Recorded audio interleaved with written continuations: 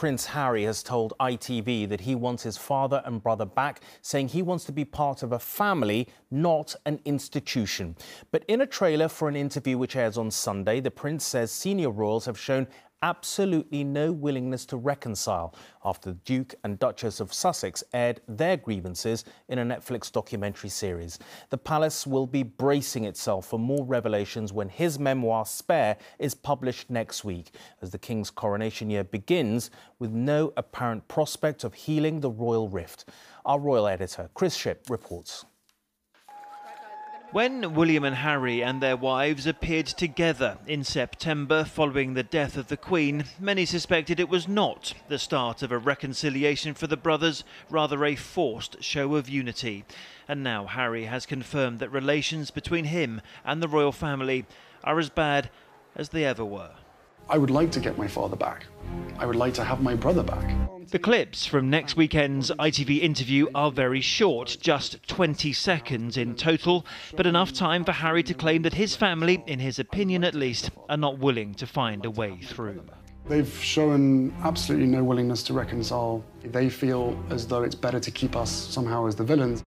Harry's interview will be broadcast just 2 days before his book Spare is published, memoirs which are expected to contain a potentially explosive set of claims about his family. I want a family, not an institution.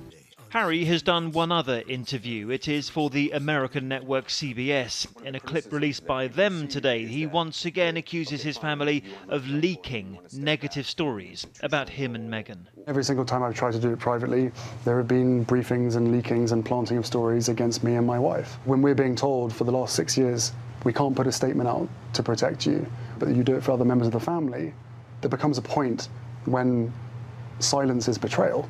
Just as Buckingham Palace didn't respond after 6 hours of Harry and Meghan's Netflix series, nor have they responded today to this very short clip from ITV. The palace knew the start of 2023 would be dominated by some potentially difficult questions in Harry's book, but now they have 2 interviews to contend with on either side of the Atlantic. Here we see Harry reaching out emotionally, suggesting that he wants his father and his brother back. So on that level, perhaps a scope for reconciliation, but no contrition on his part. And all of this now builds towards, the prospect of the gathering of the family, of the firm at the coronation in May. So this couldn't have come at a worse time.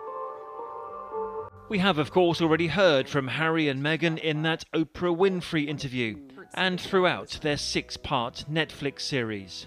But this new programme appears to be the first time that the Duke of Sussex has allowed his claims to be properly challenged. It never needed to be this way. Nor, many might say, did Harry need to give another interview. But he has. Chris Shipp, ITV News.